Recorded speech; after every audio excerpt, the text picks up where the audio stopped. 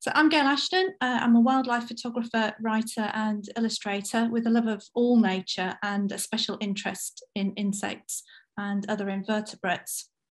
I've had photos published in books and magazines, as well as editorial articles. And my first book, A Guide to the Garden Insects of Great Britain and Northwest Europe, co-written with Dominic Cousins and published by John Beaufoy, is released in June and is available for pre-order now. Dominic is here tonight. Hi, Dominic. And he will join us for the Q&A after the presentation. So thanks for joining us, Dominic.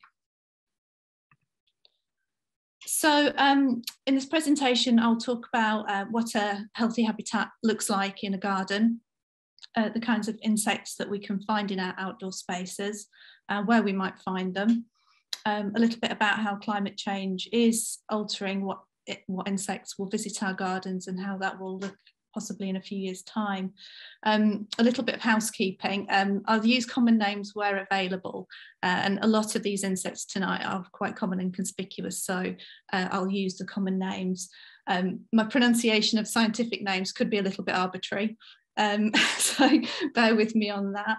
And this presentation does kind of scratch the surface of the insect life in your garden or outdoor space. There is so much to discover, but hopefully you'll get a good introduction to what's out there. So what is a habitat? Well, in ecological terms, a habitat is an area that meets the needs of one or more species. The wider garden habitat can also include several smaller or micro habitats, each of which support different communities. So these can include hedges, grass, pond, log pile, etc., and others. It's not an exhaustive list. In garden terms, the better the habitat, the more wildlife will visit. So why are our gardens important habitats? Well, sources differ slightly on this, but there are approximately 23 million private gardens in the UK. Some are huge, some are tiny, all different sizes, all different shapes, in all different places. Add on to that all the courtyards, the balconies, the allotments, the window boxes, the side alleys, etc. And it's an area roughly the size of all our national parks combined.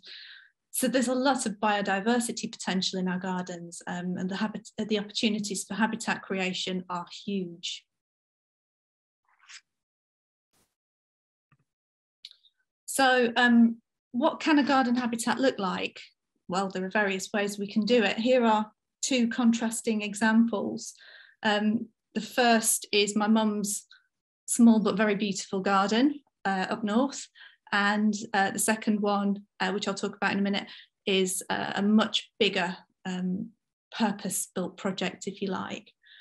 So there's a few keywords here that I'll keep using, things like polyculture and biodiversity, zoning, what things are where, how you can divide up your garden into different zones that will support different species, native planting, gentle management, and a big thing for me is soil access.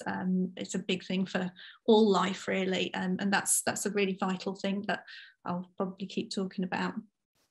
So my mum's garden, the first one, it's very small, but it's got a range of herbaceous plants and borders and containers. It's got lots of successional flowering, grasses, ferns, shrubs, and a tree. Can I just talk about how amazing my mum is as a gardener for an hour? I'll do that instead.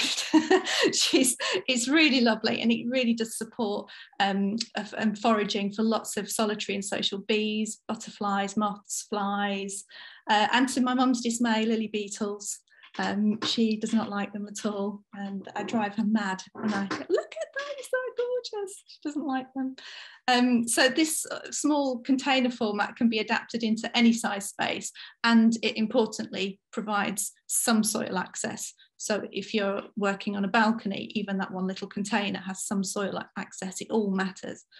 In the second garden, this is a garden that I spent last summer photographing and recording.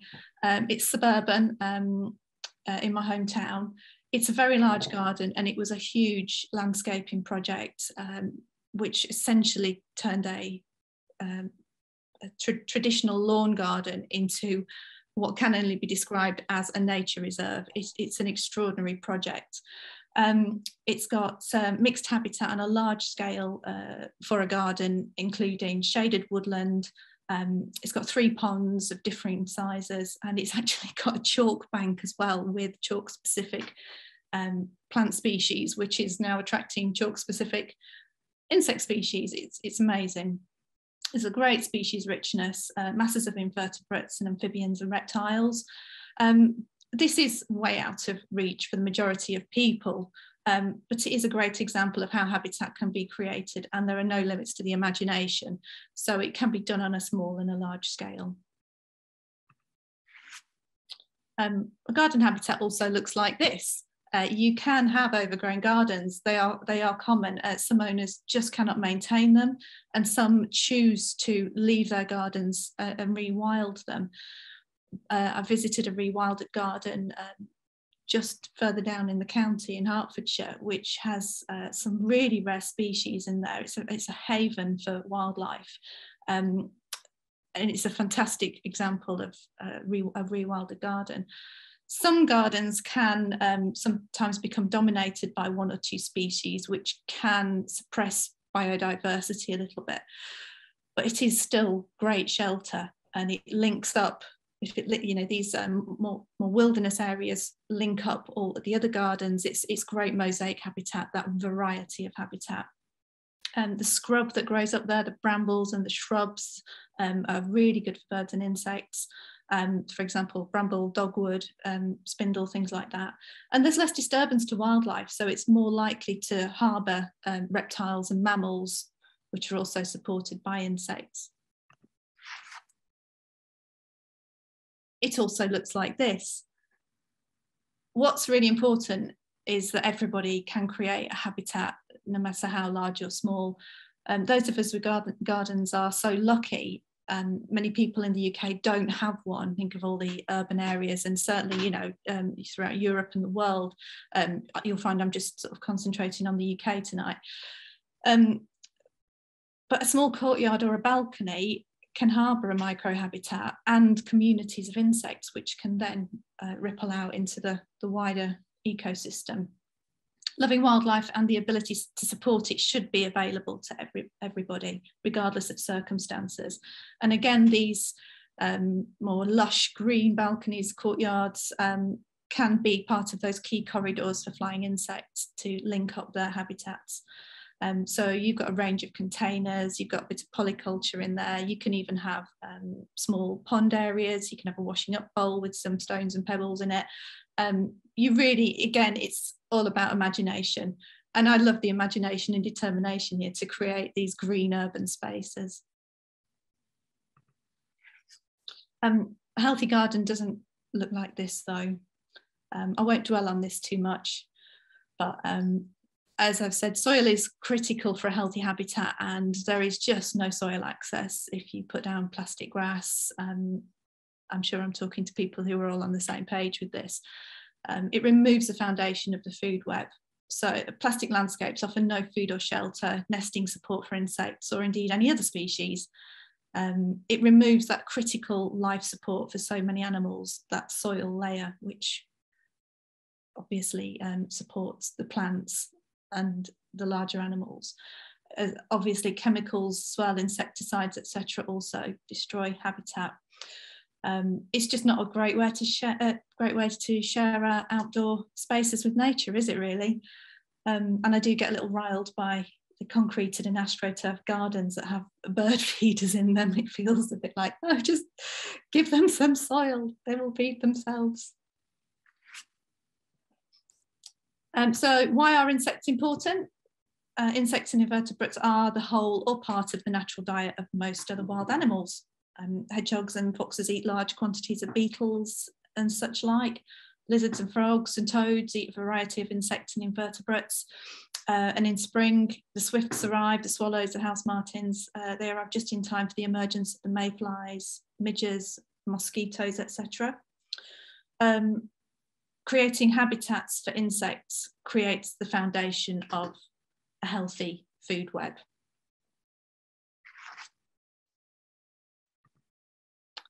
So a little example of a food web in my garden.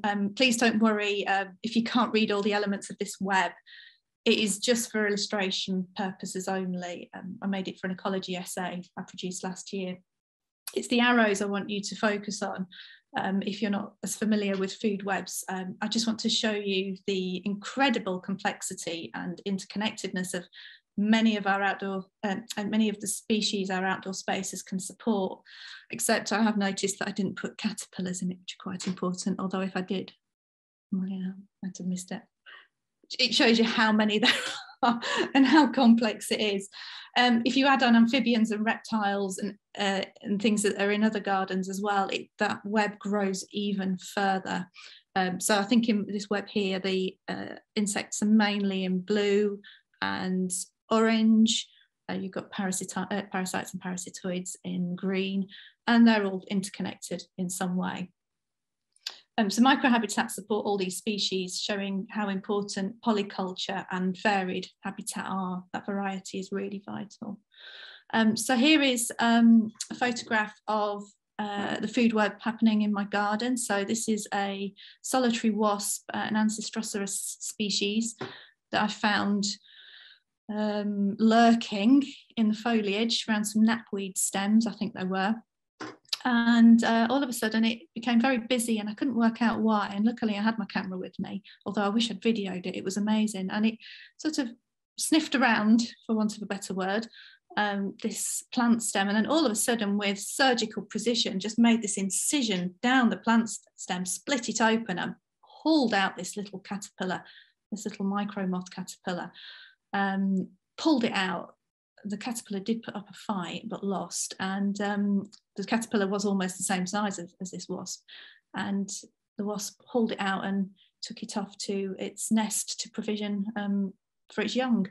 So there is stuff going on all over in a garden. It's an incredible little universe.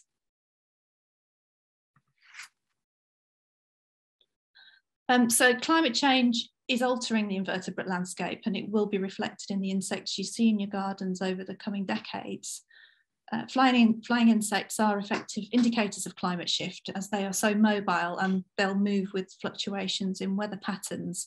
So the map roughly shows you that as temperatures start to keep rising, they are already rising, but as they keep rising, that they will shift insect populations and different species over from the continent further up into the west and north of the country.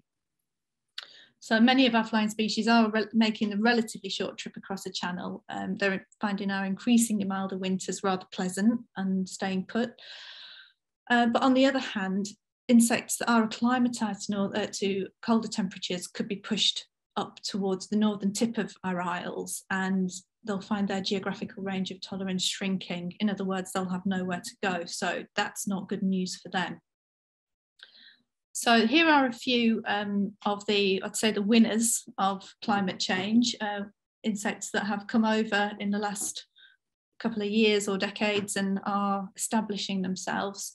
So the ivy bee was only found here in the early 90s, or described here. It's probably had been around a little bit longer, but it's enjoyed a rapid, successful expansion northwards, and I think it's north of Lancashire and Cheshire now. Surely Anna and Gary will be more specific about that if they've got it up there. It's still heading north. It's really happy because it's got so much of its food plant ivy. You'll see it foraging really late in the year on ivy flowers. The large-headed resin bee at the bottom left, that was listed as rare until recently. It is now, I'd say, quite common in my area, and it is very much enjoying things as they are over here at the moment. So that is also expanding through west and north through the country slowly. The bee wolf is the same, top right. That's an amazing solitary wasp. This is a male that you can see here with that lovely little crown shape on its forehead, but the female is a real beast, and she's the one that will hunt down, ambush, paralyze and carry off honeybees to the nest, and that's quite a sight when you see a double-decker bee wolf and honeybee. They're amazing. That is in the southwest and expanding, but that might be slightly more confined by the sandy soil, really loose sandy soil that they need to build their large aggregations. So I'm wondering whether we might see those as a more coastal species up north in coming years and decades. The Rose's bush cricket at the bottom, which has that distinctive white sort of edge to, it's like a collar around a pronotum. It's a little bush cricket that is also enjoying a range expansion through the southern counties. It likes undisturbed longer grass, as most grasshoppers do, so bush cricket, sorry, this is a bush cricket, but it will settle in any gardens that have that longer grass. So you may be seeing that. And finally, the tree snipefly, which I just put in for my own pleasure. It's a county first that I found a few years ago, not in a garden, in a nature reserve, but it's a really sort of good indicator of our warming temperatures and how such a delicate little fly is able to cope with what should be colder temperatures, but we can see that there are weather pattern shifts, so that is more comfortable in this country and probably will continue to expand because the temperatures don't seem to be going down anytime soon. So what is an insect? So here's a table of taxonomy, and this just shows us how you can split animals from being cells to the complex biodiversity that we see now. Just to explain to you, if you're not sure how an insect is different to other animals. So you've got the domain, the kingdom, the phylum, the class, the order, the family, the genus, and the species, which I always try and remember as from D down to S. Definitely keep precious creatures organised for grumpy scientists, and that's how I remember it. So domain eukarya is what we are as well, as opposed to bacteria or archaea. We have a membrane-bound nucleus cell structure. Animal kingdom, animalia, that is us as well. We are motile, we move, we're multicellular, we reproduce sexually, although that is increasingly being found to not be the case in a lot of the animal kingdom, so that is constantly changing. And we are holozoic feeders and have a through gut, so basically a mouth, a digestive system, and a bum to spew things out of, and that's the same with insects. We split off here, and you get the arthropods, which are the segmented animals, invertebrates, which have like millipedes, that have segmented bodies. They've got this chitin-based exoskeleton and jointed legs. And then that splits off into other things like the millipedes and centipedes, etc. And then you've got the insect class, which is known for having a three-sectioned body of the head, thorax, and the abdomen.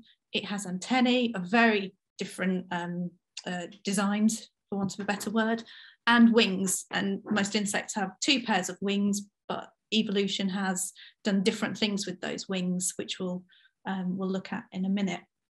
They've been evolved in different ways for different purposes.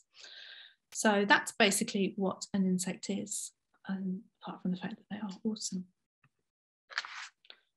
So the main common insect groups that you're likely to find in your garden are these ones. It's not an exhaustive list, and there will be other ones, but the majority of them will be things like the odonata, the dragons and damselflies, the Orthoptera, which are grasshoppers and bush crickets, the Hymenoptera, which are the bees, wasps, ants, and sawflies, the Hemiptera, which are true bugs. Bugs is a catch-all word generally for all insects and invertebrates, but these are the true bugs. The Lepidoptera are butterflies and moths, Coleoptera are the beetles, and the Diptera are the true flies. So hopefully you'll get a little bit of all of those in your outdoor spaces. So here is a little bit of etymology, which I've always wanted to say that. these are a few examples of the main insect orders and the sort of the etymology of their names, which can be a useful ID tool. It sort of tells you why, you know, explains why they look like they look, how they look. So Ptera is translated from green as wing, P-T-E-R-A. And then it's split into the different groups. So you can see you've got the Coleoptera, for example. So coleo means sheath. That explains how the wings, I think it's the forewings, have become a hard casing, the elytra of the beetles, that big hardened back that makes them like little tanks. The Diptera, two-winged. One pair of their wings has been reduced to a tiny little pair of sort of paddle-like appendages on the sides of their bodies, which aren't used for actual flying now, but they are flight stabilizers, and they help to orientate the fly within its space and help stabilize it when flying. The Hemiptera, the wings are hardened near the base, and they look more membranous near the tip, so that's like a half wing, looks like half a wing.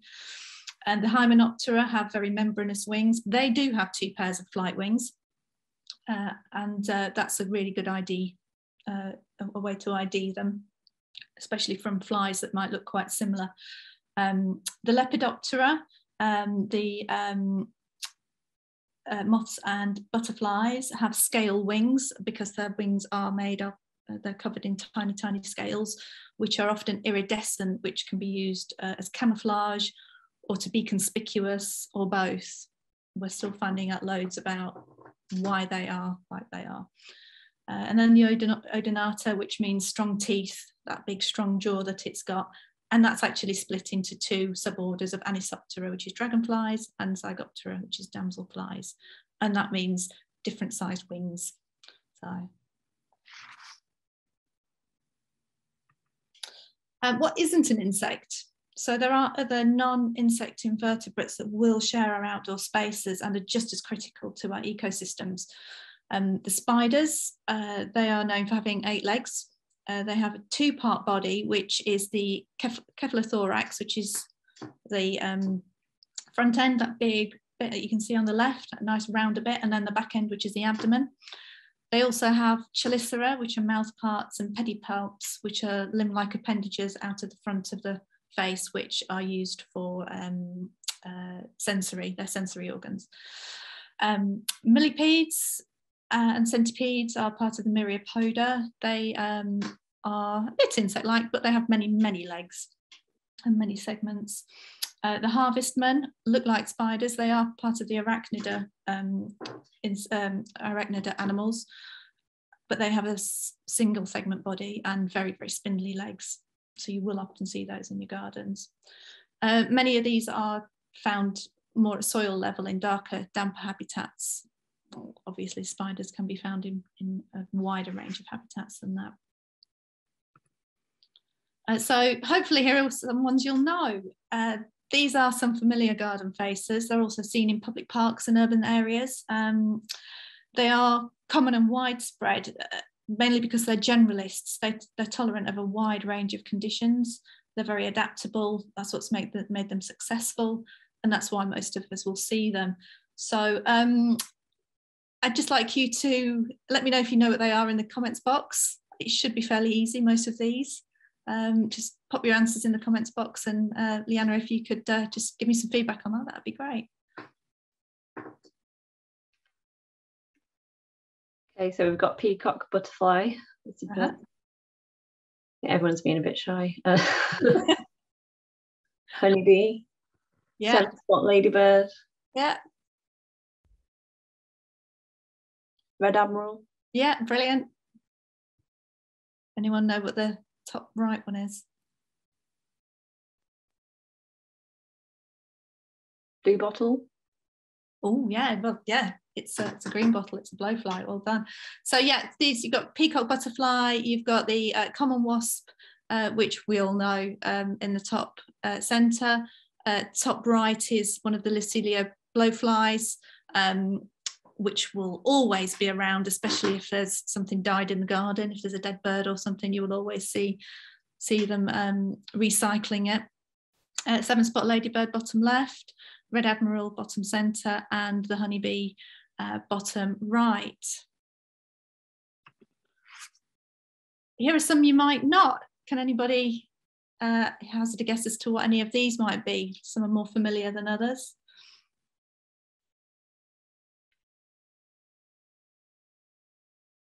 We've got shield bug.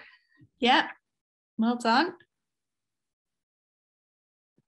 Rosemary beetle. Yeah. Shield bug. Dronefly. Oh, not bad guess. Not quite. It's a kind of bee. I'm assuming you're talking about the one on the right. So these are all likely to be in a lot of your gardens and outdoor spaces, but you might not see them as often. And the funny thing is, looking at them all, they're not all to scale. Some are much smaller than others, so they're not all the same size. So the first one is a hawthorn shieldbug. Yeah, that's found mainly in hawthorn because the young eat the berries, but they are also present in other broadleaf trees and will find their way into nearby gardens. So that one and several other shieldbug species you will definitely see at some point, and they have that amazing resinous buzzing as they fly around you, and they're quite clumsy, so they don't sound like any other insect. So once you tune into them, you'll know, even if it flies behind you, that it's a shieldbug. Secondly is the froghopper. Froghopers, the common froghopers, are very common in gardens. They will visit a wide range of plants. They're known as spittlebugs because they lay their eggs in that protective foamy blob that they secrete, which you'll probably know as cuckoo spit. So if you see that, it looks like somebody spat on plant foliage. That's actually containing an egg or a nymph of a froghopper. So yeah, look out for that. Yeah, the rosemary beetle, it's a relatively recent sight in gardens, but is on the increase. It does divide gardeners somewhat. They think it might cause damage, but there's no real evidence of that. I just think they're amazing. I do actually sometimes pick a couple off a nearby lavender plant and try and translocate them, but they don't seem to like my garden as much for some reason. They are very much like a ladybird, same kind of size as a seven spot, but they are fantastically iridescent. They're such an amazing little rainbow, and you can't miss them, especially in the sunshine. They shine like little jewels. And it likes lavender as much as it likes rosemary, interestingly. And finally is a wool carder bee, which you might not know you have, but if you've got lamb's ear, Stachys byzantina, in your garden, you probably will have the wool carder bee because it's fiercely territorial over it, which we will go into a little bit later on. These species are a little bit more choosy, so that they'll be more likely to be present if certain food plants and nest sites are available. So which do you think is the most important garden habitat? Time for a poll. There's no right or wrong answer. I'd really just like to know what your thoughts are. If you were to prioritise a garden habitat, what would you choose? Ponds are very popular.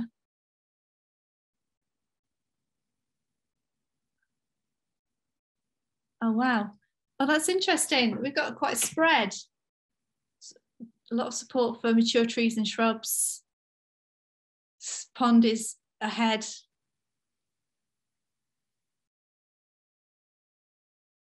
Oh, thanks everybody for putting your votes in. That's a really interesting spread.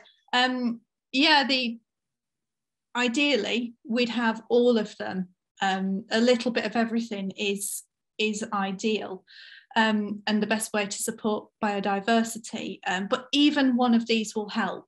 Even that bowl of water on a balcony with some pebbles and wood in it, and a couple of small containers of oregano or wallflowers will start to support species. But yeah, our ideal scenario is that every garden in the country had just a little bit of everything. So thank you for that, Leanna. Do I have to click off that, Leanna? Yeah, you'll probably need to remove it from the screen. Thanks. So what do insects need? What makes a good garden habitat? For everything, it's the vital resources are food, shelter and nesting. So here we can see a range of solitary bee, for example, nesting opportunities. So we've got a very DIY log with some holes drilled in it. This is actually a video, so hopefully this will start to play now.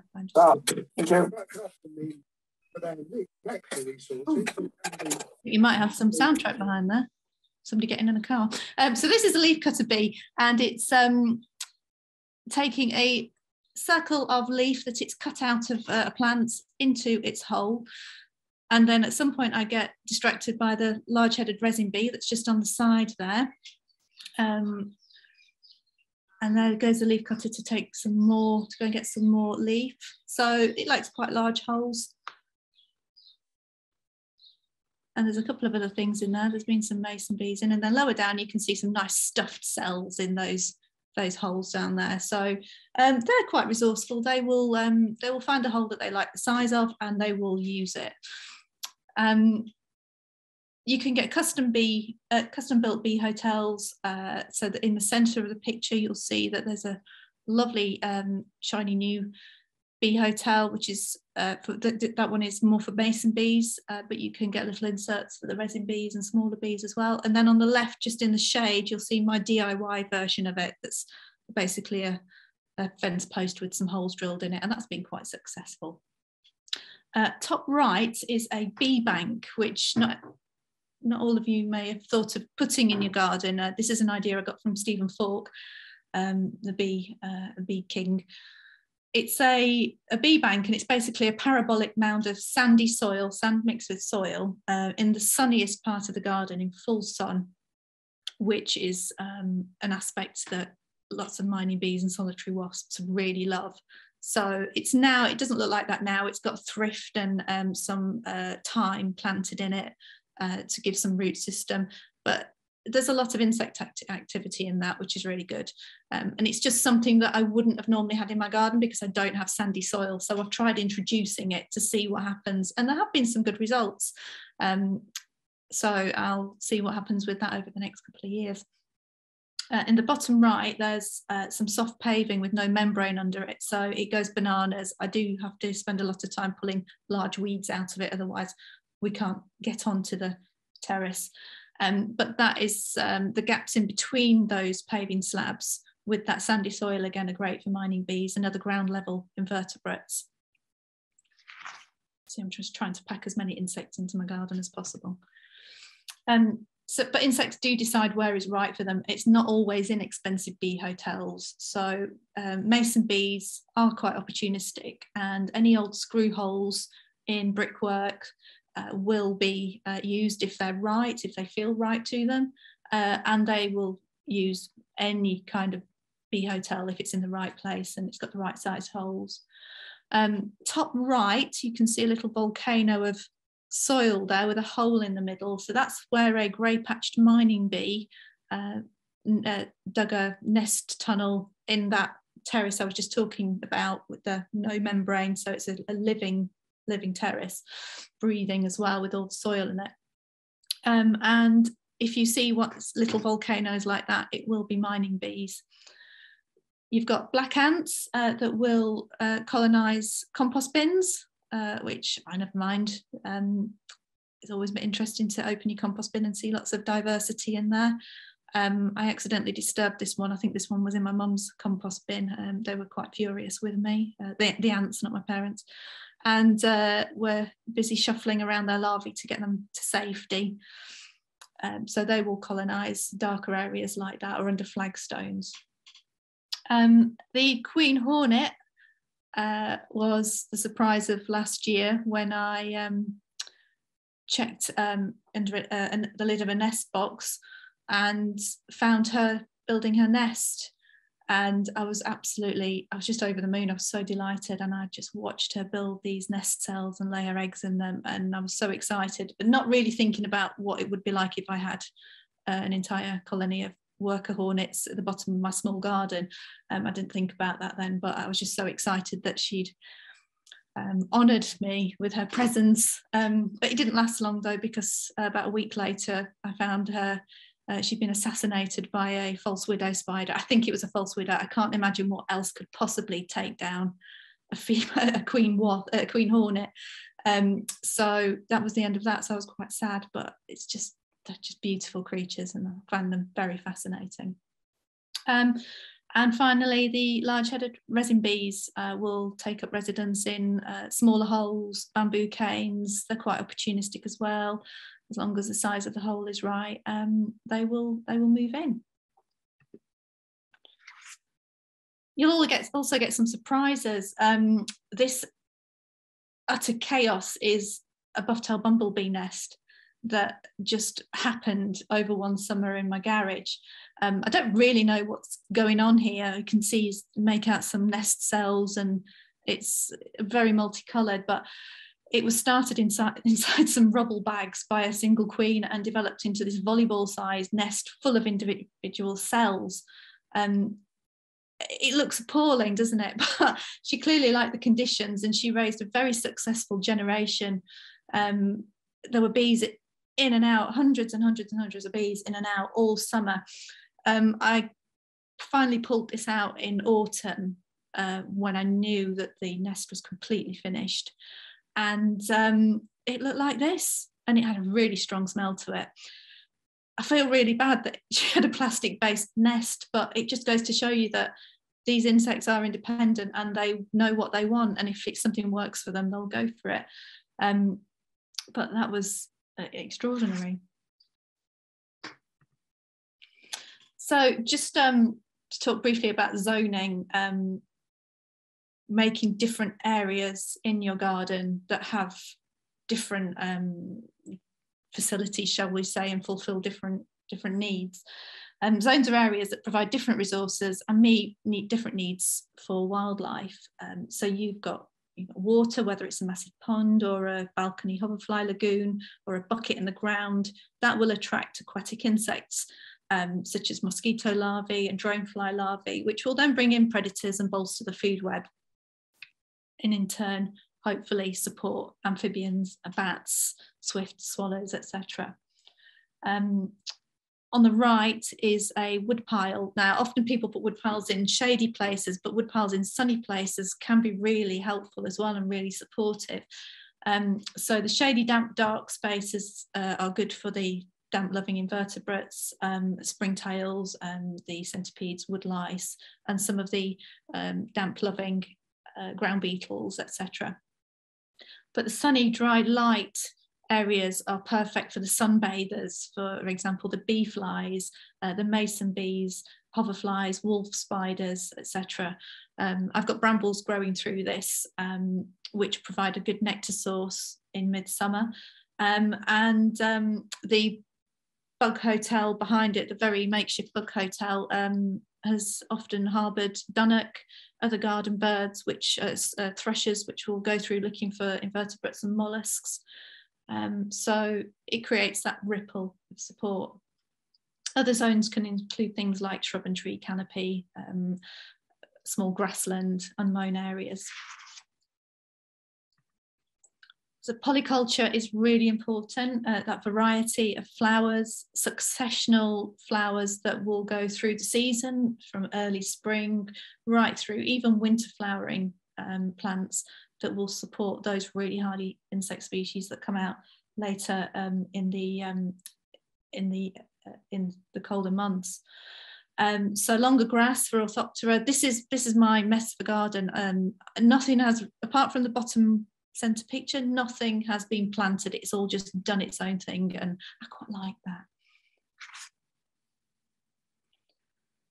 So expanding on the food web, here's an example of a microhabitat. So you've got the pond illustrated in blue in the bottom corner, and we'll see a succession of species. Water is introduced, algae will grow. This attracts organisms whose young eat the algae. That triggers the arrival of the predators, and within a few years, a food web has emerged and a habitat is established.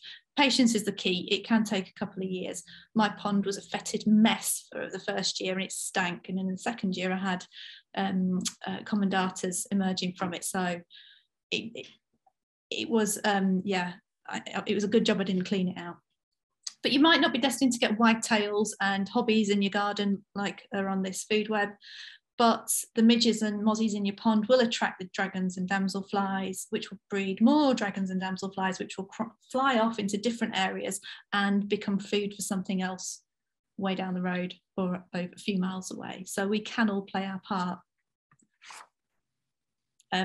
We can't make insects do anything they don't want to, but if we think like an insect, things will happen. So that's a brief illustration of the zones that I've got in my garden. That's what it looked like before. On the left, it was a large lawn. I've just created more soil access with terraces, breathing spaces, more polyculture in there, just more opportunities, and lots of wild zones where we've got brambles and bryony growing, and soil, lots of soil. So the insects, what's possibly in your garden and outdoor space? Here's a selection of insects that you can find in your gardens and outdoor spaces throughout the seasons. I've done it on a seasonal basis so that you kind of know when they're going to be around, and the types of places they inhabit. So the first one is green shield bug. The brown version is its winter colouring, which is what you'll see in winter. To help it blend in with its more drab brown surroundings, found in a variety of vegetation, but obviously in the summer it becomes this bright green bug, which again blends in with its surroundings in the summer. Flea beetles, they're part of the leaf beetle family. There are lots of species of these, and they all fill different niches, and you can find them tucked into vegetation and bark in winter, but they will become more active in the summer, so you will see them more throughout the year. House flies, different kinds of flies, will be found basking in the sun on hedges and fences and buildings on sunny winter days, but again they're most active throughout the year, and there's quite a few species of those. You might find caterpillars overwintering in soil, in compost or in containers.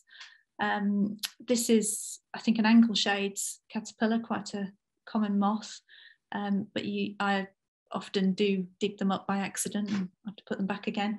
So you might find some of those. Many insects overwinter as larvae or pupae. And the tree bumblebee. So you'll see the larger queens on sunny, warmer days. They can fly in temperatures as low as 5 degrees Celsius, especially the big buff-tailed queens. So the winter flowering plants are essential for them.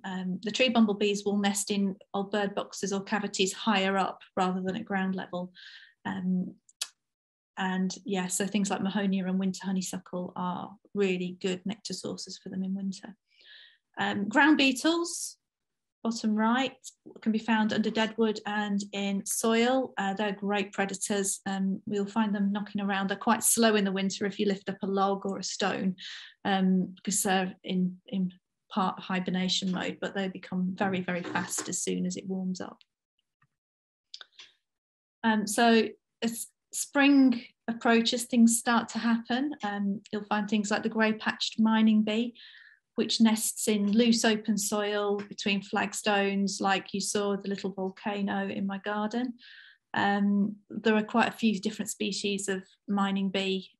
Some are quite conspicuous, some are quite similar, and they can be quite, when they get a little bit older and faded in the summer, they can be really difficult to distinguish. So yeah, some are easier than others. The damsel bugs, you've got ant damsel bug, tree damsel bug, etc. They can be found in denser vegetation. They're a bug, and they are a highly effective predator. They have a rostrum underneath, feeding sort of needle underneath their faces, which points down towards their abdomen, and that is used for basically impaling small soft-bodied invertebrates and sucking the juices out. They are very, very good at eating aphids and things, so a great thing to have in your garden.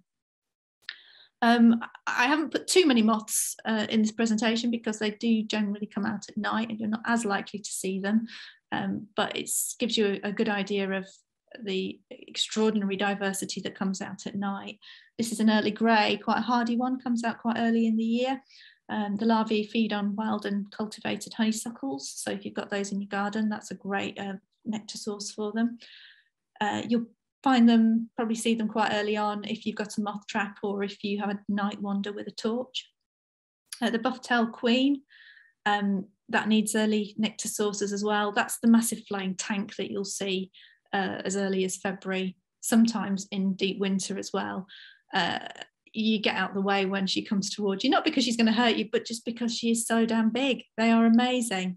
I just love big insects because most of them are very small, so it's always good to see a big one. She'll nest in cavities at ground level, under your shed or in your garage, as you've seen. And the brimstone, that's one of our earliest flying butterflies, really hardy, amazing for such a delicate little creature. It's got this beautiful acid green yellow wing, which is very leaf shaped, and when it's folded up and in dappled sunlight, you just cannot see it against those spring leaves. The larvae feed on buckthorn leaves, so you might not have buckthorn in your garden, but you might have buckthorn near your garden, and you'll see the adults, very strong flyers, really fast flyers, and they will patrol up and down looking for nectar and mates. A special mention has to go to one of my favourites, the hairy-footed flower bee. They are the starting gun of spring, and once you see those, you know that there's no going back. They're out, everything else is coming. They are sexually dimorphic, meaning that the male and the female are very different. The female is this black, jet black little bee, often confused for a smaller bumblebee, but she has a black body, and the hind femora are that ginger colour, often covered up by pollen, so you have to have a good look for that. But she's got a little bit of a white face as well, and that lovely thick tongue, which she pushes into lungwort and other suitable plants. And the male is quite spectacular. He's got this white face, very gingery body, and those incredible flares, if you can see on the front legs there. He's got these wispy fringes, tassels off his legs, which is very distinctive. And if you see that, you know it's a hairy-footed flower bee. The females nest in larger holes and crevices in wood and masonry. They're quite choosy. They like lungwort, pulmonaria, primrose and grape hyacinths, and a couple of other plants. I think that male might be on a spurge, but they are quite choosy in what they eat. So as spring goes on, we get lots of other species coming out, like the dark-edged bee fly, which is another one of my favourites. It's a parasitoid of mining bees, and it has an interesting way of doing this. It coats its eggs in fine sand and soil, which it does basically by twerking its bum in the soil to pick up the very fine sand, which acts as a sort of ballast and camouflage for the eggs. It will then hover over the entrance of the nest and literally flick the eggs towards the nest entrance. And then those lucky larvae who hatch and make it into the solitary bee nests are rewarded with basically an all-you-can-eat buffet of bee eggs and larvae. And other pollen and provisions will eat the lot. So yeah, they are pretty gruesome, but also amazing. Really love those things. Speaking of mining bees, you've got the tawny mining bee, which is really distinctive. It's one of the brightest and most easy to identify. You've got that bright shining orange thorax and abdomen, those black head and legs. And it's one of many mining bee species that will nest in that firm but open soil on big nest chambers. They're not social bees, but you will often see several mining bees in the same place. They've basically all found the same place that they like, and they'll form aggregations. So they're not working together, they're just side by side. The common wasp queen again, but she's not at all like her crotchety, sugar-starved end of summer workers. The common wasp queens are gentle giants. They really are. They're too busy foraging and finding a nest site to bother with humans. If you have a large garden and can share your space with the colony, that's brilliant. But in smaller spaces, they can be a little problematic, just because the workers can be quite aggressive or just defensive. They're not aggressive, they're defensive. They'll only come at you if they think you're going to hurt them. Or they can really hurt you back.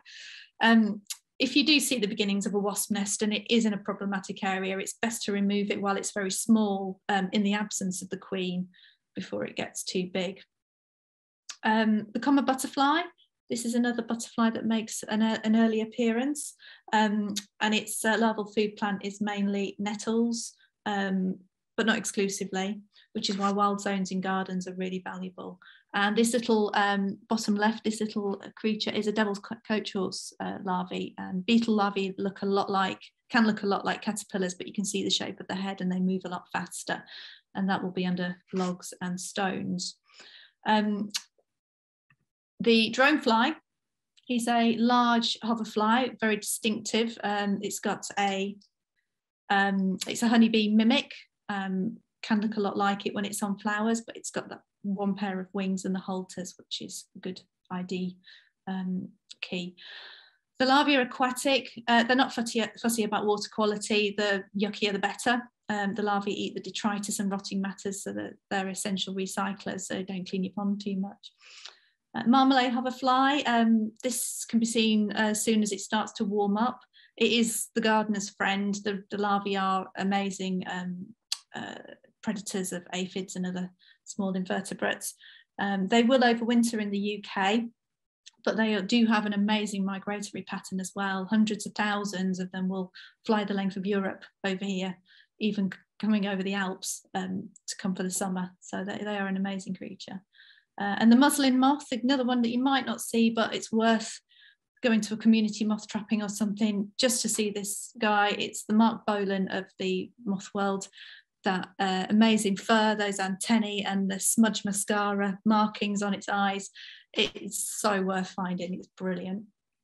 And red mason bees, that's another distinctive bee that comes out in spring. It doesn't nest in soil, it nests in wooden masonry, and it's probably the most common inhabitant of bee hotels. The females have the little horns, the projections on the front of her face, which she uses to dig out, excavate wet mud that she'll take back to her nest cells and line the nest cells and seal them up with it. If you've got a pond, you may well have damselfly larvae in there. The damselfly larvae can spend up to 2 years at the bottom of ponds, chomping their way through lots of small aquatic invertebrates, and they will inhabit quite small ponds. Mine's only a metre by a metre and a half. It's not very big at all, and they're in there. And then the little guy and bottom left is the forget-me-not shield bug. So if you've got forget-me-nots, you may see the shield bug, but you'll have to grub around at the bottom of the forget-me-nots because they do tend to sit at the bottom on ground level. So moving into summer, the ants will start to come out. They'll make an appearance. They'll make little patrols into your house to see if there's any food, but they're usually gone within a couple of weeks unless they've hit the jackpot. The crane flies, or the daddy long legs, not the spiders, their larvae live in open soil, in lawns, sometimes emerging en masse, and they will oviposit like you can see in the picture, top centre, sort of sitting down looking like they're doing a poo, but that's actually laying eggs. So you may see them on your lawn. My mum's nemesis, top right, is the lily beetle. If you've got lilies, fritillaries, snake's head fritillary, you will probably see them eventually. They are very distinctive. They're out and about now. They've got that red upper side, quite shiny, and the black head and legs. The mint moth, bottom centre, is a day flying moth, so you will see that, and you'll see it around catmints and quite a lot of different herbs. It's a very distinctive little moth, only about 1 centimetre across, but they're really beautiful. The yellow meadow ants will colonise your lawn, and if you don't cut your lawn, and I love this, not many people like this, but I love this, I love leaving a bit of lawn uncut all summer and letting them create their little mounds as they displace the soil, so the soil raises up and you get this little hump, and they're fantastic. And then you've got the 22 spot ladybird, which is about half the size of a 7 spot, bright yellow. It is a mildew feeder, not a carnivore, but you'll find those in dense vegetation if you look closely, but you'll have to look closely because they're tiny. Summer gets underway and the Narcissus hoverfly will make an appearance, and that's got a really loud, high-pitched, menacing buzz, so you can kind of distinguish those when they're flying. You'll often see them mating. They tend to do that a lot, and in plain sight. So that's another furry hoverfly, a little bit like a bumblebee mimic. Cockchafers, if you're lucky, you'll see cockchafers. There are many of them about. They're quite common, but I don't see many of them, whereas people a few miles away see loads of them. They're sort of dusk flyers, and they'll hit the kitchen window with a thud if you've left the light on. They're widespread but localized. But yeah, if you've got a moth trap, you're likely to collect a few overnight. The lesser stag beetle, one of my favourite beetles. It's less flashy than the big stag beetle, but it's superb. Its larvae need broadleaf deadwood, in which it lives. They will live and chomp away on the wood for a couple of years, and then it pupates, and then sometimes spends another year in the wood as an adult, and then it will emerge, and they can emerge in quite good numbers when they come out. It's smaller. It's less than an inch long, smaller than the big stag beetle, and it's a bit more textured, and it's black rather than chestnut coloured, and the males don't have the big antlers. The back swimmers, these are amphibious bugs, and some can fly some distance to find water to reproduce in. Any kind of pond will suffice. They're predators of aquatic fly larvae, and they sometimes mistake your car for the surface of water when they're flying, and will hit it with and bounce off. So I've had to rescue them before when they've been bouncing around on the drive. That's the solitary wasp bottom centre that that I showed you earlier, that nests in plant stem cavities, often bramble or masonry or any suitable nook and cranny. It preys on the micro moth larvae. It needs a good supply of them to raise its young. They are also great biological control, as are the ladybird larvae, bottom left, another fabulous predator. They require a good stock of aphids, and I'm sure a lot of you gardeners have got good stocks of aphids for them to feed on. So the sawflies are quite underrepresented in this presentation, I'm afraid. They're not flies, they are part of the Hymenoptera, the ants, bees and wasps. They're a precursor to those groups of animals, groups of insects. They look like wasps, but they are chunky. They've got a tubular abdomen, whereas wasps have a very thin waist. And their ovipositors haven't evolved into stings, but they're quite diverse. They come in a big range of colours and sizes. The speckled bush cricket, top centre, is a fantastic little bush cricket. It's one of the common garden orthopterans. It can jump, but it's flightless. It has very reduced wings, and the nymphs, like all young orthopterans, have no wings at all. You'll find it usually higher up at shrub level, at eye level, rather than down at soil level or in the lawn. This little butterfly top right is a small skipper, but it could be an Essex skipper. They are really difficult to tell apart from certain angles. But these are small butterflies that their wings are folded in a really unusual way. It looks like an X shape from the back, like a little X-wing fighter. Their habitat is generally longer meadow grass with plenty of wildflowers like knapweed and scabious. The Willoughby's leafcutter bee, which is bottom right, that's one of the bees that comes out usually after the mason and mining bees, but I have seen a few early ones this year. They use leaves such as lilac and honeysuckle, rose, willow, and they, you saw in the video earlier, they cut out those little circles and they take them back to line their nest cells, which look nice and green and lush. This is a male, and the tarsi, there's a little sort of flat modification to its front leg, which is particular to a couple of species of the leafcutter bee, just in the males, but not in the females. So if you see that, you know you've got a leafcutter. Oh, do you know, I think I might have skipped a couple there. What did I say? Can I go back? There we go. The burnished brass moth is a really stunning moth. It looks like a brass beer pump. It is so shiny. It's incredible. If you can see that, yeah, get out there, get your moth trap out if you've got one, or get your sheet up on the fence and shine a torch just to see if you can see one. They are incredible. And the parasitoid wasps come in all shapes and sizes. They're not just the yellow and black ones that scare you away from your beer in the beer garden. There's also over 7,000 wasp species and counting, most of which are parasitoid. Now this has a very fearsome looking ovipositor on the back, which is not a sting. It uses it as a probe to probe down into solitary bee and wasp nest tunnel to lay its eggs, which hatch into larvae, which then feast on whatever's in the nest. I love parasitoid wasps, they're fantastic. The black-horned gem is a soldier fly. It's a family of very striking flies, some of which are common in gardens. This one is a shiny metallic green and blue colour, the black-horned gem. And it's in the male, its head literally is its eyes, like massive beach balls, huge. These will be found in shrubs and trees, in woodland and gardens, and the larvae develop in compost heaps and grass cutting piles.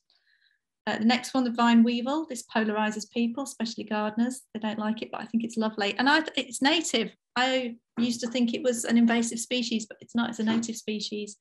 They breed prodigiously, and that's down to them being parthenogenetic, which means that they, the adults are all female, and they basically give birth to clones like aphids do. So females give birth to females, and then they churn out more females, which is why they're quite successful. And the wool carder bee, top right, is this large and distinctive bee that we saw earlier. It's very unusual for a bee in that the male is larger than the female, and it's highly proactive. You'll be pleased to know. It doesn't sit around nectaring and lecking. It finds the food plant of the female, which is the stachys, and it guards it fiercely, attacking anything else that will approach it and jabbing it with those spines on the back of its abdomen, and trying to crush them and often killing them. It's really aggressive. Once a female has accepted him, he will give her full access to the stachys leaves, which she'll shave off, hence the name carder bee, and then take back to her nest and use it to line her nest cells that are in crevices and plant stem tubes. So that is a beast of a bee. The cinnamon bug is really distinctive. It's a lovely little rope-legged bug, which doesn't smell, unlike some bugs, which have defensive scent glands. It's like a couple of other species, but they are quite rare, so you're unlikely to mistake it if it's just in your garden. It's quite distinctive. And the privet hawk moth is one of our largest insects. The hawk moths are spectacular, quite large. You might not see them very often, but they are fairly common, but you're more likely to see the big chunky caterpillars and pupae at various times of years. But I would see that and I just think, can't believe that's not from the tropics. It's incredible. The green lacewing is one of our more underrated insects in our gardens. It's a little bit of flim flam when it's flying around, but it's close up, it's just beautiful. It's got those gem-like eyes and those cut glass wings. It's very, very beautiful. The larvae are a different matter. They are one of our most ferocious predators. They look like little caterpillars, but have long pincers coming out the front of their faces that grab and chew down on small soft-bodied invertebrates like aphids, etc.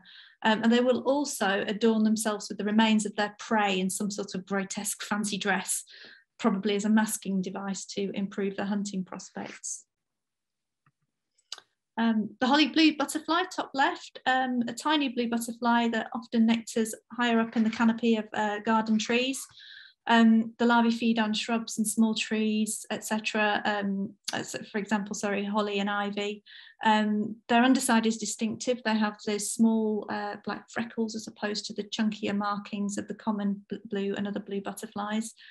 It usually sits with its wings closed at rest. The hornet hoverfly is one of my favourite hoverflies and the largest in the UK. It does dwarf most other hoverflies and other flies, to be honest. It's a mimic. It lays its eggs around the base of hornet nests where its larvae feed on the detritus left by the larvae and the workers. Looking like a hornet does help with the subterfuge, and they also have apparently UV visible markings that are visible under UV light, which makes sense. That these markings do look like the wasp markings as well, and that makes sense because insects do see on the UV spectrum.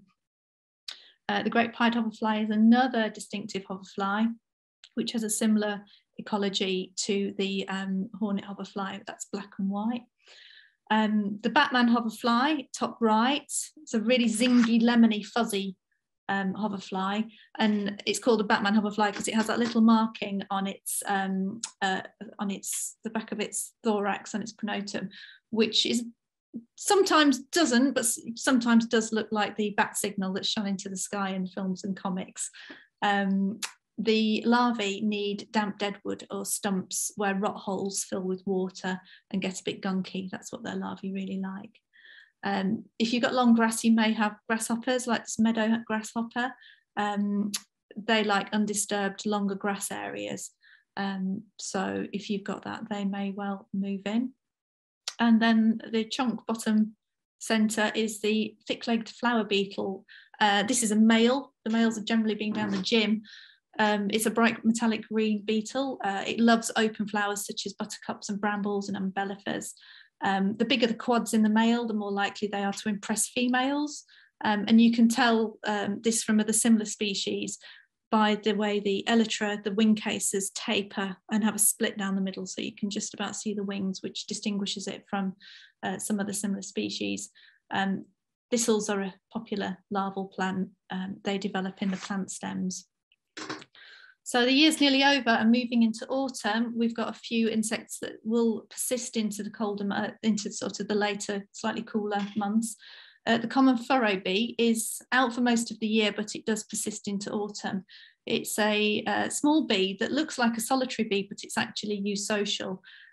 Females will often congregate and one will become dominant and assume position of the queen, and then the others will become her workers. Or a female will just raise several workers who will take over foraging duties. They nest in short turf or grass to create nest tunnels. So if you've got some short grass, that works to their benefit. Throughout the summer and autumn, you'll see grass bugs, such as this Stenodema species, top centre. They're long and slender. Grass bugs don't have the little ocelli, the little light photoreceptor eyes, not the main eyes, it's the little ones on top of the head that many other insects have. So you can tell they're grass bugs. And the larvae develop in grass stems and eat unripe grass seeds. Hoverfly larvae, those little snot-like looking things, if you've got those, you're onto a winner, because they are the really good predators of a small pest invertebrates, inverted commas. So if you've got those on the underside of your leaves in the autumn, then that's fab, good for you. They might be marmalade hoverfly larvae, but I'm not sure. The ground beetle that's got the larger insect picture is Listus spinibarbis.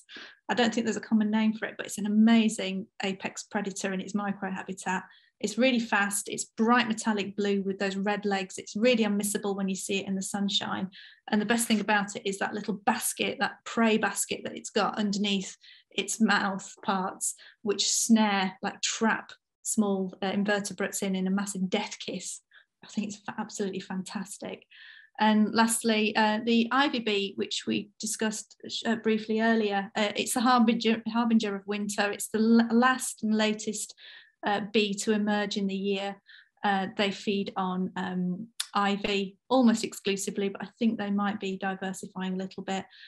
And they nest in very sandy open soil and make these huge aggregations, a bit like the bee wolves do. So just a quick word on mimicry, we're nearly at the end. Lots of species in your garden may look quite similar. Vulnerable species evolve the colours and patterns of poisonous or more aggressive species to avoid being eaten or to gain access to nests.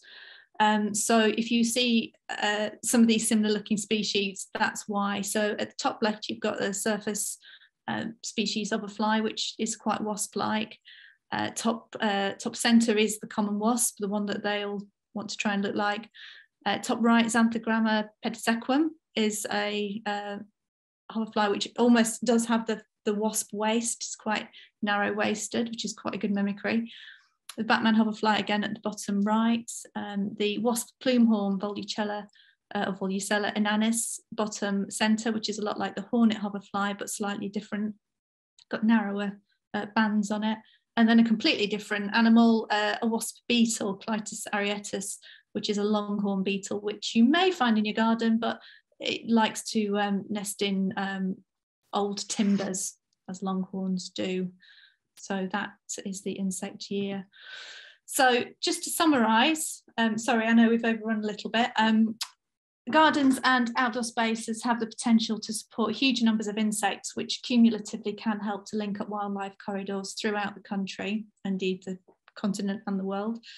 Insects can be found throughout the year in gardens and make just as much use of them in winter. We just don't see them as readily. The key to creating a supportive habitat is polyculture, zoning, soil, and patience. All insects are interconnected in some way through habitats and further connected to other animal groups through predator-prey or parasitic relationships. And climate change could be driving where insects live throughout the country over the coming years and decades. And finally, insects are amazing. There are some links and resources here if you want to find out more, if you've got the insect bug. The Tanyptera YouTube page is a brilliant resource, and I'm so honoured to be among these people, these experts who are just incredible people in their field and know so much about our different insects in the country.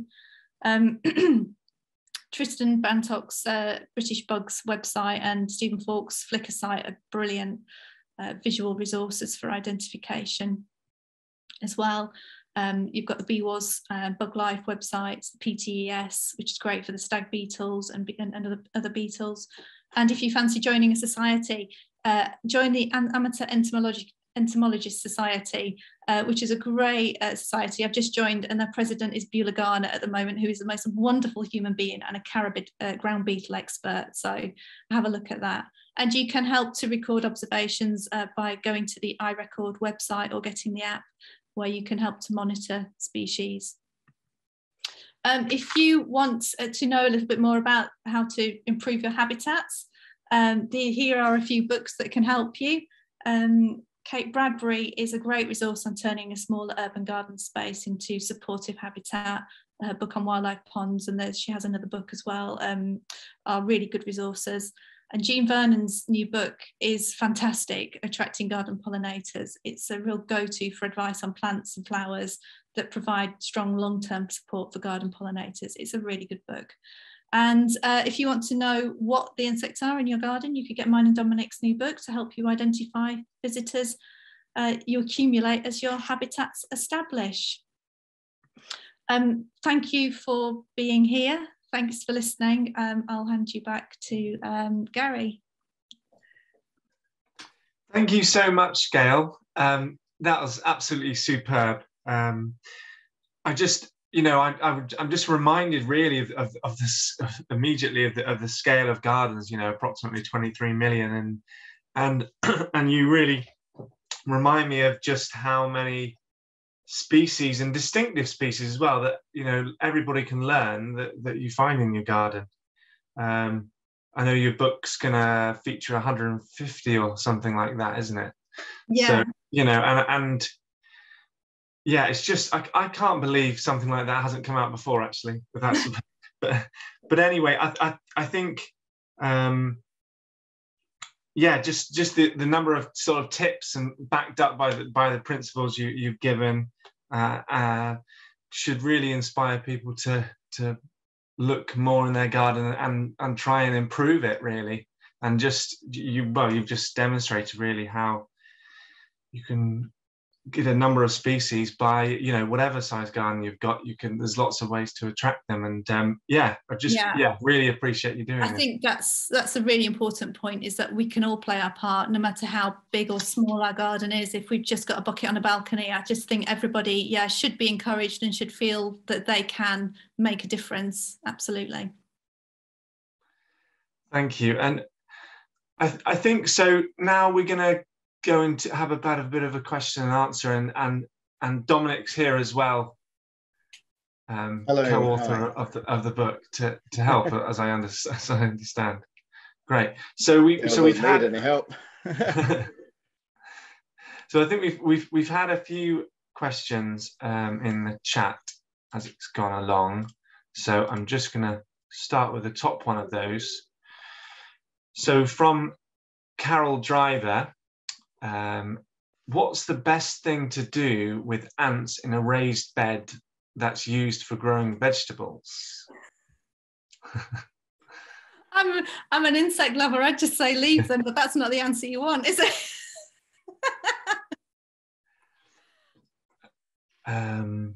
I'm not a horticultural expert. That's probably a question for an horticultural person. As I said earlier, if I've got yellow meadow ants in my garden, I'm likely to leave them and let them wreck the lawn. So I don't really know what to suggest, I'm afraid. As the insect lover, I'd be too busy photographing them. I don't know. Has anybody else got any suggestions? Would anyone else like to unmute? Well, you know, this is a pro insect webinar, not pro vegetables. So do like vegetables as well, though. Absolutely. Okay. Well, we'll move on to another question, but people can, yeah, you can very much try and answer that if you like in the chat if you've got any particular tips. So, one from Jessica Stewart. Would it be good for the insects to plant poppies on a tree stump? Oh, I'd like to know a little bit more about the context of that tree stump. Any wildflowers in your garden are going to support various species. But if it's a tree stump, the thing that's just popping to mind now is to dig a bit of a hole in it, fill it with water, or let it get all rotten and let lots of different hoverflies and things occupy it. I think that the flowers would probably be better off in containers or soil substrate. The other great thing about tree stumps is you'll get fungi growing on them. And depending on what species of tree it is, that will depend on, you'll get some more generalist fungi and then you might get some specialised fungi. And if you've got things like King Alfred's cakes, the little hardened ball fungi, the brown, you can get some fantastic weevils in those, the fungus weevils. So I would say probably put your poppies somewhere else and let that tree stump gradually melt back into nature and see what happens. Yeah, I would totally agree. You could plant a poppy anywhere, couldn't you? But it's probably a less common situation to be able to flood a tree stump with water and let the fungi thrive. I absolutely love King Alfred's cakes because there is a number of different saprosylic beetles on them. They're, as soon as I see them, I try and see what's crawling around. There are some amazing beetles associated with fungi, aren't they? Like the Prispelletti, they're just fantastic. Yeah. And I don't know now, just going off topic a little bit, because ash dieback, because obviously you get the Alfred's cakes on ash, and I wonder if there's just a lot more of it at the moment because the ash is struggling everywhere. So I don't know, but I'm just noticing it a lot at the moment and enjoying finding the beetles on anyway. Okay. So this is a question from, and I'm sorry for the pronunciation, Wendika Lim. Can I send photos to you for ID? Where to get help for ID? Thanks. I'm not sure, Wendika, if you're in the United Kingdom, and I think someone wrote in the chat about putting images on iSpot Nature. But yeah, there's so it probably depend on a number of things in terms of the best place to be putting your images for ID, depending on what country you're in. I'm certainly more able to ID UK-based species, and I'm more than happy for people to get in touch via Twitter. If you want to just tag me in your photos, and I'll have a go at IDing them. But yeah, absolutely. But if your viewer wants to just have another look through the recording at the slide, there's a number of ID resources that I put on that are so helpful, and they've been amazing for me. They've really taught me a lot as well. Great, I hope that can help you out, Wendika. Okay, question from Richard Payne 2. Home Park near Hampton Court has a great range of tawny mining bee nests in a network of bare soil paths. One year, the Royal Parks covered the lot with stone chippings. would the bees have survived that?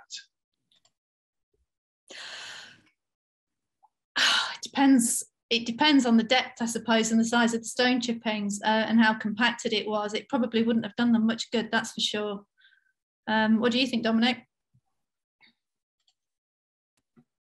Hi, yeah, it does. It sounds like a bit of a disaster, to be honest. Those mining bees are pretty small, and they can't sort of move stones around, can they? So it might have been a bit of a boo-boo, to be honest. It's really it's interesting because there are some larger organisations and trustees of large amounts of land that don't often make good decisions, and it's really hard to watch those poor decisions being made. They're not really thinking about the bigger picture. It would just take somebody to go and say, oh, there's something nesting in here, maybe we should be a little bit more sympathetic. Yeah, in my local forest a few years ago, there was a beautiful bit of woodland that had just got really overgrown, and they scrubbed the whole lot, and it was devastating because I'd found with an associate found nationally scarce beetles in there, and it just, yeah, as a lover of all wildlife, it's really hard to see that.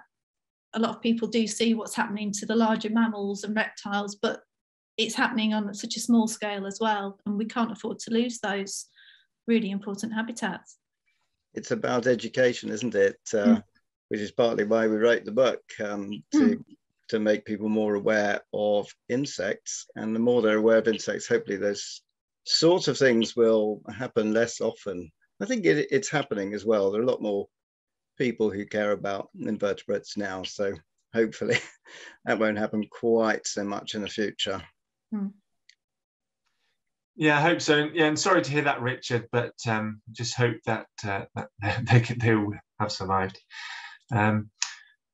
Okay, well, we'll take a question. If anyone wanted to just speak a question, some people prefer that to writing in the chat.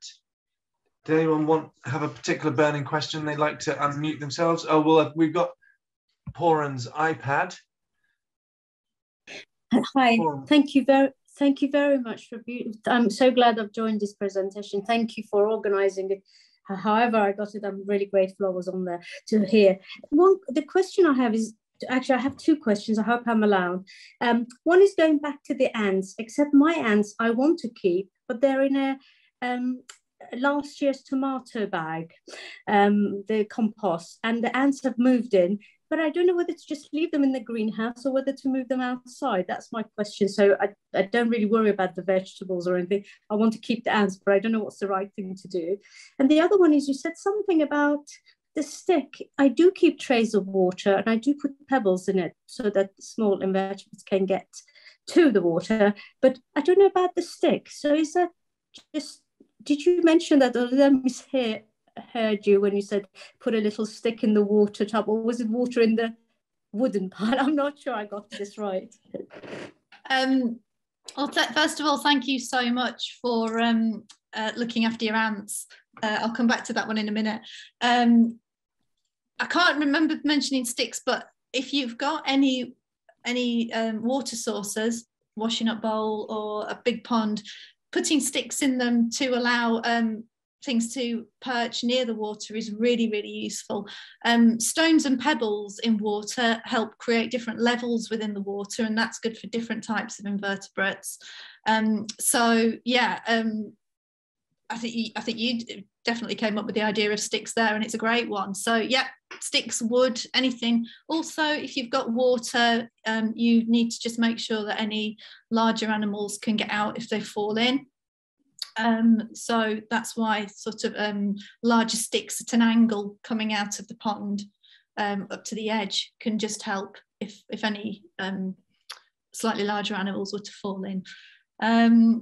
Does that answer the stick question? Definitely, thank you. That's good. Getting it at an angle, that's brilliant. Did you have anything to add to that, Dominic? No, not really. I was going to say what you just said about sticks, cool. And also about the sides of ponds need to be they don't want to be too steep because insect can fall into them. So that's just a general point on ponds. You need a shallow end, so to speak. Although you want to feed your pond skaters as well, of course. It is amazing how many animals will move into your garden just by putting a small pond in there. Oh yeah, amazing, isn't it? Going back to the ants in the bag, yeah, do you know what, if you want to move them out of your greenhouse, thank you so much for sharing your compost with them. That's brilliant. Move them into any other corner behind a shed or just a quiet corner where you can leave them to it and they can leave you to it. And they might move out within a few years. They might decide to stay there. It depends. But yeah, if you want them out of the way, certainly move them out of the greenhouse because they'll be happy within that colony. And they will find their way. They will come out of the bag to go and find food, but they'll start to find their way. They'll reorientate themselves. As long as they've got their babies with them, they'll be absolutely fine. Thank you very much indeed again. You're welcome. Thanks for coming. Great. Yeah, I remember just a few weeks ago telling my dad off for the pond that he was a bit of a death trap really for insects because it just had steep sides or they pit all the way around, and if you don't fill it up as well, some people, you know, they like to keep water outside and only fill it up with rainwater. Even if you've got a sloped side, sometimes it's only sloped at the top, so you've got you pick up. It's like a giant pitfall trap, isn't it? So you can, yeah, you've got to be careful around that when you're building a new pond. Yeah, I did see an amazing thing a couple of years ago. I fell foul of that, and I did check my pond one day and found a mouse had died in it. But I looked back, I left it in there. I thought, well, you know, we'll see what happens. And a couple of days later, the subadult tadpoles were feasting on it. It was really gruesome, but in a way I thought, oh, everything's got to eat something, hasn't it? Yeah, well, okay, I'll go to a question now from Josmac. I've just started using the iNaturalist app. Is that the same as Record, or do you mean, perhaps you mean iRecord? Yes, must mean iRecord. So, would you like to answer that, Gail? Yeah, well, as you probably know, they are different websites. I use iRecord. iNaturalist is more of a forum, isn't it? Where you can sort of share your photos and then people can tell you what they think and leave comments and stuff. Whereas, did I get that right? iNaturalist is the forum, whereas iRecord is something that you just upload and say, I found this on this day, send a photo, and then it gets verified. Is that what you make of it?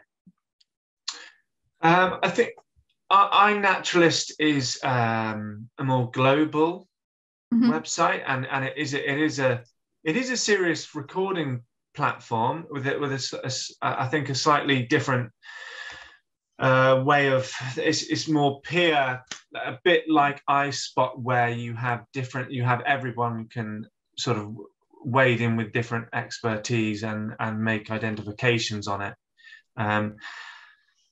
Since October last year, anything that is any records that go on to iNaturalist do come through to iRecord, which are then re-verified by, I suppose, approved verifiers that the creators of iRecord, the CH, will govern with the recording schemes. So you get real experts. Only expert verification on iRecord. I think they both have their merits, and lots of people prefer iNaturalist, and I'm very happy now that all those records from iNaturalist also come through to iRecord. So that's really good news. Yeah. So I think you could, Josmac, you could. Yeah, I don't think it matters. Whichever is works better for you, then hopefully your records will go to the right places and be really useful. Yeah, definitely. Okay, I'll go to a question from Claire S. Are there opportunities in the garden, e.g. absence of deer/dogs, etc., that might shape how we choose to manage them? Lack of deer in the garden. That's an. Did I hear that right? That's an impressive garden. Is it asking that because you won't get deer or dogs in the garden, does that give you an opportunity to do something else or something differently? It certainly means that there isn't a random rogue predator in the shape of a dog or something eating all your vegetation as deer do. They're prolific browsers, aren't they, of young trees. I'm not sure on a small garden basis it makes a huge amount of difference, although if you don't have dogs you're more likely to probably get invertebrates. You might even be lucky to get things like slow worms and lizards that would naturally pique the attention of dogs.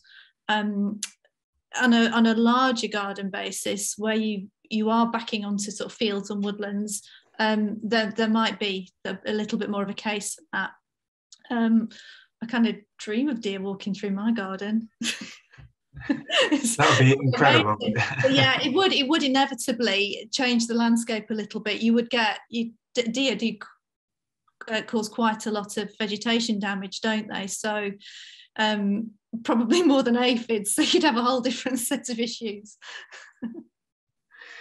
Yeah, I think if it was just the occasional deer, which would be lovely, then you might even increase a bit of your vegetation structure in there if it was only had the courage to go to certain bits of your garden which are a bit. You must have a big garden probably to attract a deer in there, but yeah. Wow. And of course, deer dung is great for your. They carry their own insects with them, so you'd get that extra fauna, wouldn't you? Yeah, absolutely. Okay, Jan Kit, would you like to unmute and say your question? Yeah, I was impressed with the bee bank, and I wondered. I'm assuming it's a kind of southish facing bee bank, and I was wondering about was it sand what you put in, and if so, what kind of sand? Was it wash sand or sand, builder's sand which has salt in it? So I honestly can't remember what sand I put in. It is more likely to have been a builder's sand, and probably when I made that bee bank, being a bit of a novice and not at all having any building skills, it may have had salt in it. All I can say is it can't have been that salty because the plant species have thrived in there, although it is thrift and that is a coastal species, so who knows. But basically what I did was I mixed probably around half of each towards the base of my clay soil and sand, and I've mixed in some looser compost as well, just to loosen up the clay a little bit, and dump that in. But then that top couple of inches is probably predominantly sand, because at that point I probably underestimated how much soil I needed and how much extra, so it probably would have been a greater degree of sand or percentage of sand. So yeah, no, do you know, it's funny you said about the salt, because I suddenly thought, oh, I don't know, I'm not sure, but that it has attracted bee species. There's lots of other invertebrates in there, and the fact that there are plant species, there's herb species growing in there. I think the balance is okay, but you've actually made me check myself and think maybe next time I'll check exactly which sand I'm using. It's a good point. Okay, thank you. I hadn't thought of salt in builder's sand. Yeah, it's a really good point. Okay, the next question from the chat is from CL. And I think it's a question for me. So, does the Tanyptera project offer support for doing invertebrate surveys? So this, yeah, I'm not quite sure what you mean exactly, CL. If you are within North West England, as in the Lancashire and Cheshire, Greater Manchester, Merseyside region, then you you'll want to do a survey as a sort of a voluntary study. Then we have a small grant scheme which you could apply to for up to £750 to support the costs of equipment, of accommodation, of your travel. But this is normally surveys of really under-recorded invertebrates. So let's say you want to do a study of springtails in a few different ancient woodland patches or something. It would be a bit more like that. So we don't sort of give money for commercial surveys or to pay salaries of commercial entomologists, professional surveys. This is to support amateur recording of sites. So you could have a look at the more sort of detailed criteria on our website for that. That's one way. I suppose you could say we do lots of workshops, so we're supporting your knowledge in order to be able to identify things during surveys. We don't normally, we get lots of requests for people, for us to come out with other museum staff and volunteers to come and do surveys of particular places for various reasons. We normally say no to that because there are so many sites that are under recorded and important sites within the region, and we as a project, we like to choose on merit. We're not reactive in that way, or just come to a site because someone would like us to, because there are hundreds of different sites that we could do. But you could try us and see, explain exactly what you're meaning. But it would so in a way we do support invertebrate surveys. But okay, I'll have a read of what you've written in the chat, because I've just seen something pop up, and I'll reply to you directly rather than carrying on right now. Okay, if that's okay. All right. Okay. Right. We'll go to a question now from Jonathan Davies. If you've got your hand up, so if you'd like to unmute yourself. Yeah. Would you like to suggest what the 5 must-have plant species are in your garden to encourage insect life? Okay, 5. I'm looking at Jean's book now and thinking, oh, what would Jean say? My immediate one would be winter honeysuckle. I just find that winter honeysuckle is a really good thick grower. It's got good vegetation in the summer, but through the coldest months right into early spring, it's got these incredible scented flowers on it, and there's so many of them. It's so densely flowered that it's a fantastic support for any early bumbles, any early flies, hoverflies, anything that comes in close to it just gets snared in this beautiful scent. So definitely winter honeysuckle. Pulmonaria lungwort, the one that the hairy-footed flower bees love, that's another spring one. The bee flies love it as well. It comes out just at the right time for those very early bees and pollinators. it just gets them, just takes the edge off that off the winter, and it looks amazing, and it grows, it just spreads through your garden, but not really. It's not a thug. It's quite a delicate plant. It just knows its place. So I think that one as well is one of my essentials. Dominic, any suggestions? What have you got in your garden? I got lots in my garden, but actually, can I just throw in a bit of support for ivy? Yeah. Because it's quite a controversial plant in many ways, but it is such a fantastic plant for insects, especially as you were mentioning for later in the year when it flowers for all the bees and wasps. I suppose on a more general level, just letting a few weeds grow wherever they do. Actually, like behind you, dandelions are fantastic. It's very easy to get them in. I mean, it's just the natural ones need to be in the garden as well. But yeah, ivy was my kind of recommendation. Please don't take away too much of it. Yeah, absolutely, it is, and it's a great cover as well, isn't it? It's great cover for overwintering insects and also birds. It is such an essential plant for birds in the way it just becomes this wall carpet of protection for them. There was one that, forget-me-not, that one came to mind as well. That's one that self-seeds. It's dead easy.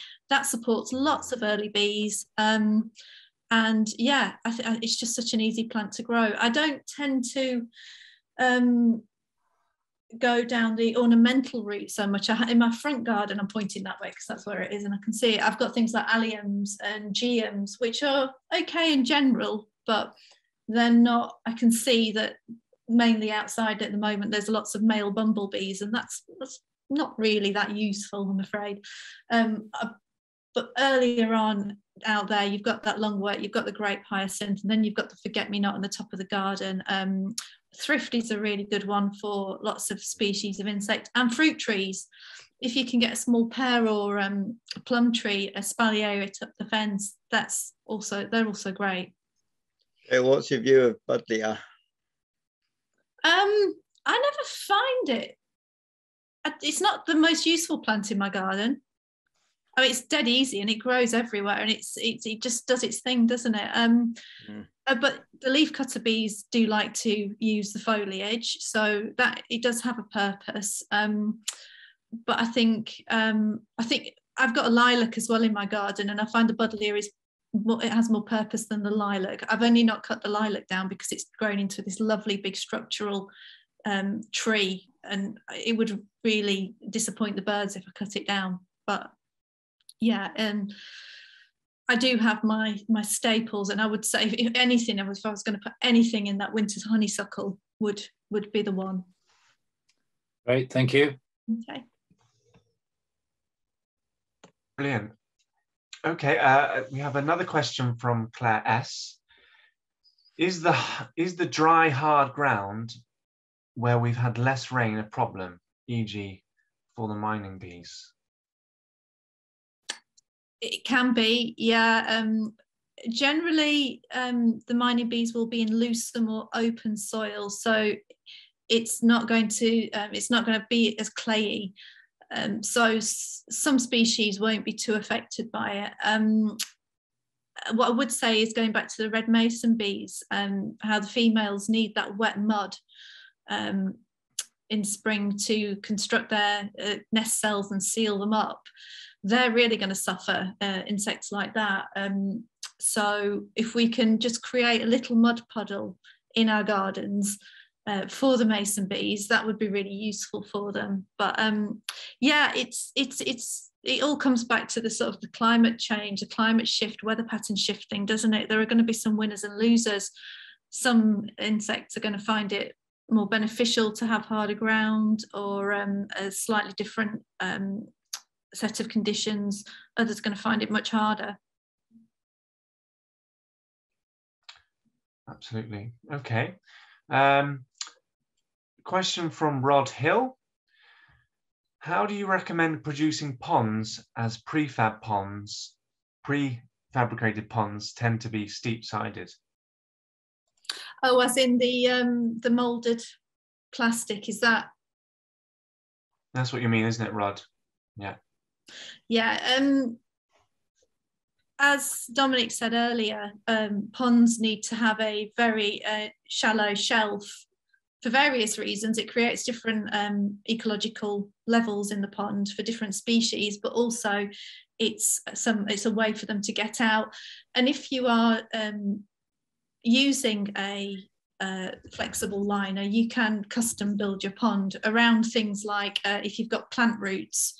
If you suddenly, because everybody's going to dig down and at some point find that there's something obstructing where they want that hard liner to go. So flexible liners do give you more flexibility with the shape of the pond, the angle of the shelf, and any other sort of subterranean obstructions that might come your way that you might just have to work around.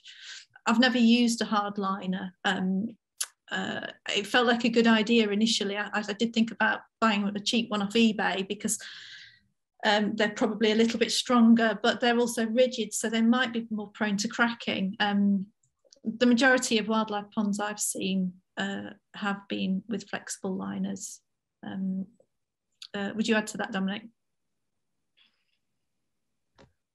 No, I think you've covered it, to be honest. I agree. Mm. No, I agree. Okay. I'm sure I bet you agree as well, Rod. Do you want to unmute? I bet you've got your own ideas about it. Yes. Yeah. Have you got a pond, Rod? No, we've been thinking about putting one in. I'm just wondering the best way of going around. I mean, I realise all the things that you need a step all the way down and a shallow around the edges, but we were looking at prefabs and they're all steep sided. So you can fill in it depends if the sort of the step, the horizontal and the vertical, if it's got quite a wide vertical, you could fill it up with stones, but I think gravity would just drag them down. It's probably much better to have that very gentle slope. Yeah, one option might be to just set it a couple of inches deeper than you need to and put a liner around the outside. Yeah, possibly. The one thing I've always found about digging ponds is it's always a hell of a lot more effort and a lot more soil shifting than I anticipate. So that extra couple of inches might be a lot more work. Yeah. Okay, very good. Thank you. Thank you. Okay. A question from Emmy Lund. I work in a garden centre and I often find bugs that aren't native on imported plants. Should I release these? What should I do with them? Well, we shouldn't ever be purposefully releasing anything into the wider environment.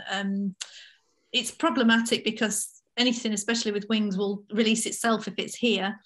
It depends what it is. Some species are subject to control, aren't they? Off the top of my head, I'm trying to remember what they are. Some have naturalised into the area, into the country, and are okay. Some are a little bit more of a problem. I would say that you probably can't do much about it on your personal level because insects are numerous, and if they're breeding, you're probably not going to be able to control it yourselves, but it's worth finding out what they are and whether it is something that is reportable to DEFRA or to whichever organisation would be responsible for that. What would you say, Gary? Is that something that you've come across? Yeah, I can't remember the name of the organisation. I know someone who works for them as well. But there's certain species that you have a duty to report if you find in a garden centre, but otherwise then there's going to be lots of native species among these as well, and some of them are going to be very, very similar to your non-native ones, and being sure that it's a non-native is also potentially a problem. But there's thousands of garden centres.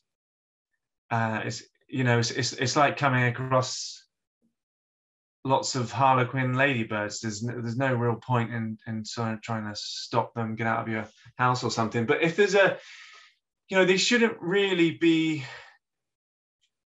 coming into the garden centre, should they? They should be. So I suppose if there's a particular problem with a particular supplier, then it would be good to report that to your manager or the owner of the garden centre and try and raise if there's an issue. But I would go on to the, I can't remember the name of the organisation, but I would go onto their website and just get yourself familiar with the things that you should be reporting and follow the procedures. Yeah, I've not really, come across that question particularly. It's a very good question. Colorado beetle is probably one of them, isn't it? Yes, it is. It is. I think a lot of if any of the insects coming from a long way away, they probably won't survive anyway. But it's a very, very good question. I've never actually thought about that at all. I wonder if this should be a code of conduct or something for garden centres, shouldn't there?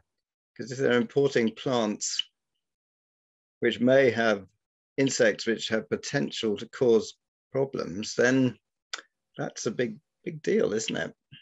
Yeah, lots of insects are coming in, and lots of insects are recorded new to Britain, aren't they, in garden centres, or very close to garden centres every year. And not many are able to naturalise. But I can't remember if the Western conifer seed bug has come over in plant collections, or if it's just made its own way over.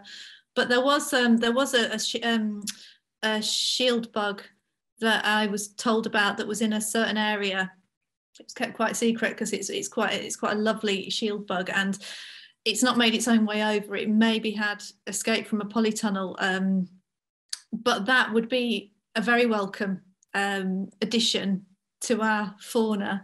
They aren't all, but there are some insects that won't do any harm. And like you said, Gary, it's just a matter of not mistaking them for anything that's harmful or that's already native, because like you said, there are some very similar species. Thankfully, they're not all going to do harm, but we do have to be careful because, like you said, Dominic, the Colorado potato beetle can do some harm, and we do need to be mindful of that. They don't have to do harm, do they?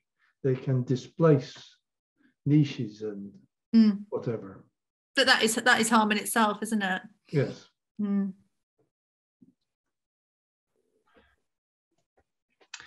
Great. Yeah, no, great question. Okay. Looks like the last question I've got here, another one from CL. I have a paved backyard.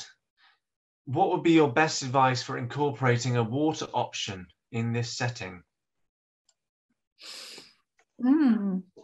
So I'm assuming if it's paved, is it a fairly impermeable surface?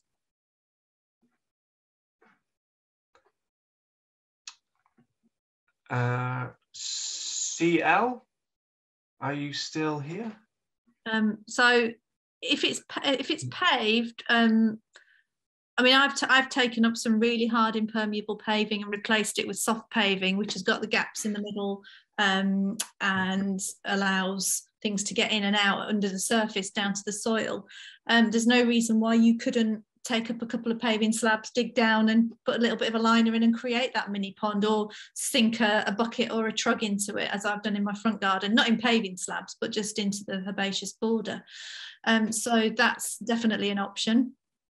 You could make a frog hotel, which is something that I saw in that large nature reserve, gold standard wildlife garden, where you it's like a little pond, but it's much more grotty than that. It's a little container that's sunk in, and it's got just lots of stones and lots of wood, but the majority of it is stones and bark and wood, and then you put some water down into it, so it's a bit of a cesspit, and then things like frogs and newts will go and shelter in there, and other sort of semi-aquatic invertebrates. So it doesn't have to be a classic pond, it could be something a little bit more hybridized. Great. Yeah, there's. I know people use old sinks and old baths and things that you can gum up that are pretty solid, aren't they, in terms of not leaking. Oh, Claire S has had. We had a washing up bowl pond which had frog spawn and lots of life. So. Oh, brilliant! Yeah. Fantastic. Okay. Well, I don't see any further questions in the chat. I'll just give a last opportunity for anyone who wanted to ask a question out loud. Anybody? No hands up. Oh, Carol. Would you like to unmute? Yeah. Would it be a good idea to make a bug hotel using a terracotta pot and bamboo canes stuffed inside it? Yes. Yeah. Short answer, definitely. You can also fill it with some soil sand substrate to stick the canes in. Stuff all sorts of things in dead foliage, sticks, twigs, in between the canes. Put the canes down to roughly the height of the terracotta pot. Yeah. Yeah, that sounds absolutely great. Were you thinking of turning it on its side so that the canes are horizontal? Yeah. I work for Lancashire Wildlife Trust on a project called The Bay, a blueprint for recovery covering Morecambe Bay. Oh, fantastic. And we're doing an event for the Queen's Jubilee, and we're doing 70 bug hotels for 70 years. Oh, wonderful. Oh, good luck with that. That's an amazing idea. You can also do other things with terracotta pots. You can sink them down into the ground and make those little sort of frog hotels that I told you about. You can also submerge them partially into the ground the right way up at an angle so that there's a little gap, like a little entrance opening on the ground level, which is going to be really good for, it's like a damp, cool space for frogs and invertebrates and things to go in if it's near a pond, or even if it's just in a border. Anything like that creates a shelter opportunity for smaller animals. We do have wellbeing sessions in woodlands, and we've created harmonaculums. Oh, lovely. Yeah, fantastic. And they can get loads of creatures in them, and they're great in winter as well. Yeah. Thank you. Oh, brilliant. Good luck with that. Thanks. Thank you. Sharing. Yeah, there's no more questions that I can see in the chat. But yeah, as Rachel has just said, thanks very much for a wonderful talk, and for both yourself and Dominic for answering so many of these questions, and really some great ideas, some really good questions as well from the audience, and yeah, lots of enthusiasm for improving gardens for invertebrates, and sure many would have taken tips from tonight. So yeah, I think we'll leave it there then.